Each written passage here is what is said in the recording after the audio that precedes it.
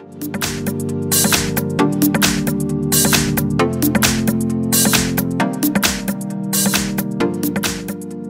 have HUAWEI Mate 20 Pro, and let me show you how to enter the EMUI Recovery Mode on the following device. At the very beginning, let's start by pressing the power key. Here let's choose power off and touch power off again just to confirm the operation.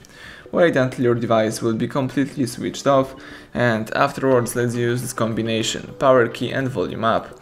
So keep holding those two keys for a couple of seconds.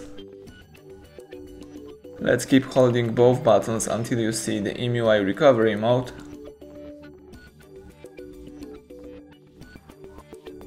Excellent, now you may release both keys. This is the EMUI Recovery Mode.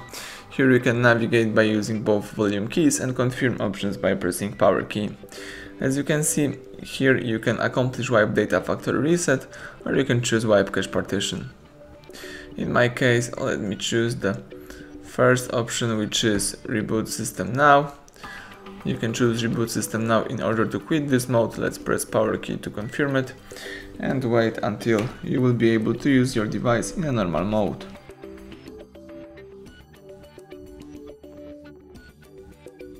Excellent, the home screen pops up. Now you can unlock the device and start using your phone.